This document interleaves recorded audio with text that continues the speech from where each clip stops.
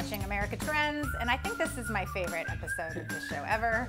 I am Mary Burt-Godwin, and I am joined by two very special people, power San Diego couple. We're going to go ahead and say Jessica John Gercke and her husband Fran Gercke. We were talking to you about Helen Woodward Animal Center, and here's our friend Pecan. But we also have Fran, we had you join us. Yes. Because you two started a theater company here in San Diego, Backyard Renaissance Theater Company. How long ago did you guys start it? 2015. Yep. This is our 8th wow. season. Isn't that crazy? That's amazing. I know. We can't believe it either.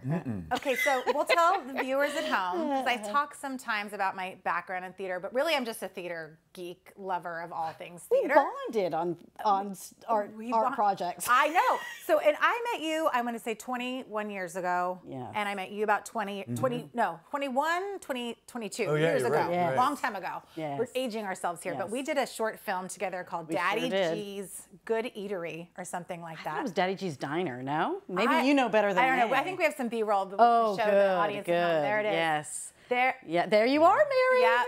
I get proposed to. All these Yeah. things happened in the diner. Lots of dancing, lots of dancing. crazy Where's we gotta? Yeah, you know, I think. Look at Mary. Oh, because I think I'm pregnant, and I'm telling him. Oh, you are, yeah. Oh, there's the guy with. That's yeah. Look at There- the outfit. at you, My look at- waitress. Oh. There you are. There Oh, she look is. You're out. the love interest. Yeah, well. Oh, Hey. Yeah. So that was a million years ago. I think this was up for an Academy Award. I think pretty sure. Yeah, but I didn't win. We didn't win that year. No, I, we were surprised. Surprised, Yeah, yeah, it was for very sure. surprising. And then when I was stage managing, I stage managed a show that you did about Yes. 20 years ago, 21, Yes. when you first moved here. Right. And you studied acting in New York. Yes, I did. At a place called the Actors Studio. The Actors Yeah, Studio. I James Lipton. Yes, I exactly. watched that show religiously. Wow. Were you ever in the audience of the shows? Yes. You could see him sometimes. Really? Yeah. Who was your favorite?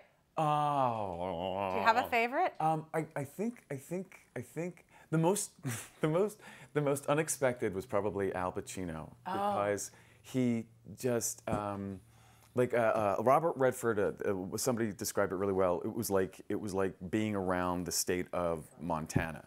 It was just like he was just who he was, and he was just like. You couldn't shake him or flap him. He wasn't there to impress you. He was just, I think he even Just had Al Pacino.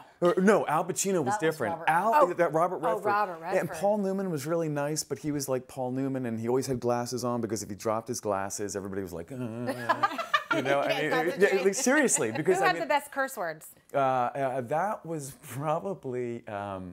It was probably Al Pacino. Only because it was so weird. Like you expect a certain thing and it's not. Right. He's like when I say that he's just like really.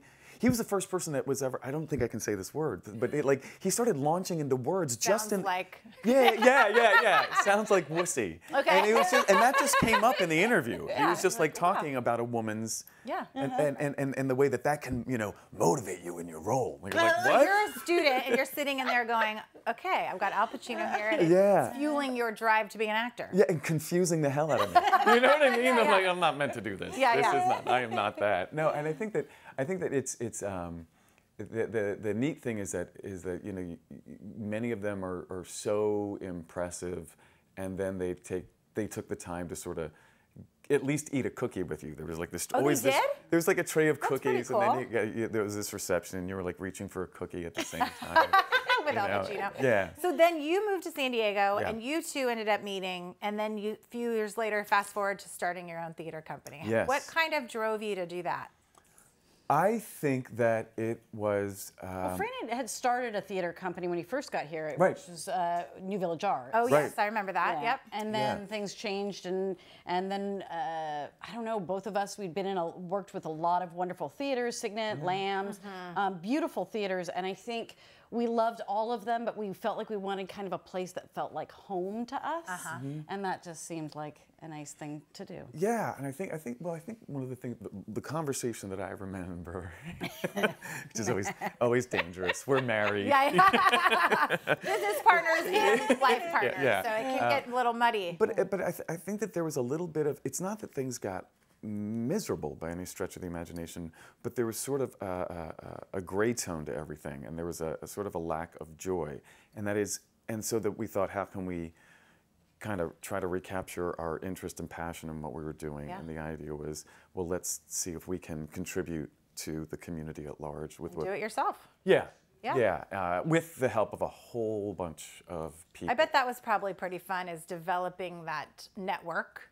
Yeah. And our logo is a dog, Right. Because one of the things that we just at the time I was working at Helen Woodward, and one of the things that we notice with dogs is that they see joy and they find newness in every single person they meet, every project they take on, every toy they get, and we're like, let's remember that that's what we get to do every day, and so it's been really a wonderful experience with all the different artists and people we've met along the way. And so you have your 8th season coming up, and you just finished. You wrote a show. I did. October night. The October night of Johnny Zero. Johnny Zero. Yeah. Okay, cool. And that was your last show, and you guys are up for some awards coming up here. We are.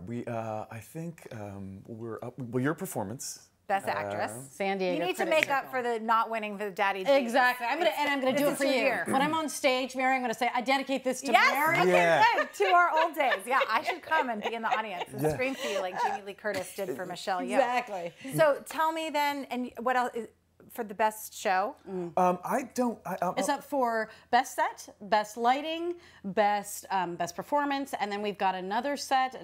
I'm up for costumes for one of our other shows. But it's really a beautiful thing that they do. It's a San Diego Critics Circle. It's been around for about 40 years.